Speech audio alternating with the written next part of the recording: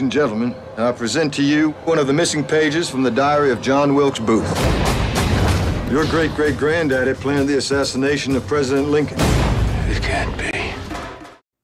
The Civil War was a trying time for the United States of America, but even more so is what happened immediately after with the assassination of Abraham Lincoln, the sitting United States president of the time. However, there was a little bit more to the story that was not included that we hear about in this movie. Of course, it is fictional, but this movie kind of expands on what happened at the assassination of President Lincoln, including Thomas Gates as having interacted with John Wilkes Booth to there was kind of a little bit of dialogue between the two before the assassination where Booth and his accomplice wanted to find a lost treasure, and Gates, when he realized that they were searching for a treasure, realized the outcome it could have on the Civil War and immediately burnt it and gave his life protecting that secret. And here we are in the present time, and Benjamin Gates and his father are both, they were kind of sharing the history of how their great-grandfather was one of the heroes of the Civil War. However, a document that contained one of the missing pages from the John Wilkes Booth diary has Thomas Gates' name on it as the mastermind, indicating that Thomas Gates may have helped plan the assassination attempt. Now, of course, Benjamin Gates does not believe this, and he wants to prove his great-grandfather's innocence so that they may prove that he was a hero for the American people and that he will be remembered in history correctly. So Benjamin finds that the only way that he's going to prove that his grandfather was innocent is to prove that the treasure does exist and actually go ahead and find it, which leads him, Abigail, and Riley Poole on an adventure to go find this treasure while other people are trying to find it so that for their own gain to mark their mark in history. It's a race against the clock to find it and who finds it first and who has all the clues.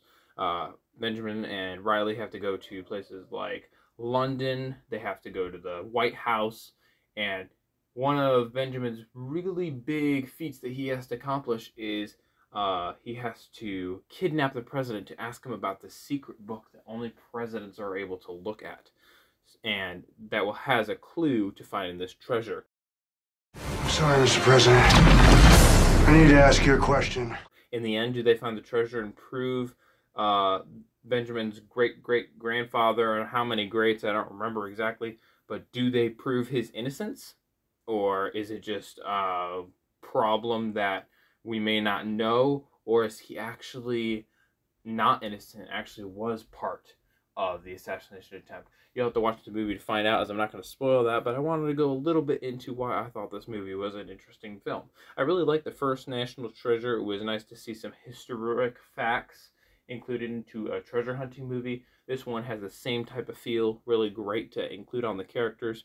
I like the inclusion of a little bit more about Benjamin's parents in this one and how they were able to work out their differences and come together and work together. That was a really good thing to see, that they still loved each other and that they were able to work together to help Benjamin out.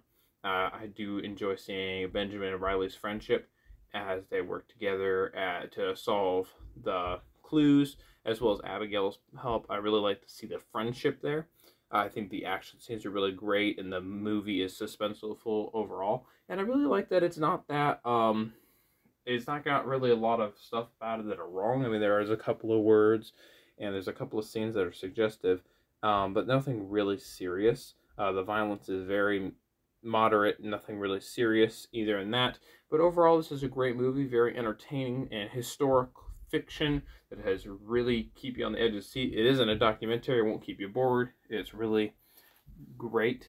What's the final clue? I highly recommend that you give it a check. Check it out. I hope that you enjoy it. And then after that, I would recommend you go out and check out the new National Treasure Edge of History that is currently streaming on Disney Plus. That seems to be pretty good. It doesn't have Benjamin Gates or Abigail, but it does have a Riley Poole returning, so I recommend that you go ahead and check that out, and leave a comment in the comments letting me know which is your favorite National Treasure movie or series.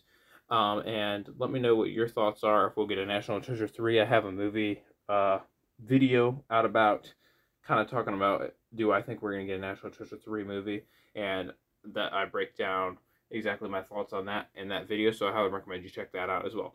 Thank you for listening today, and let me know in the comments if you have any other movies you would like me to review. Thank you. Wait, that could be a horrible trap. Sorry, I couldn't resist.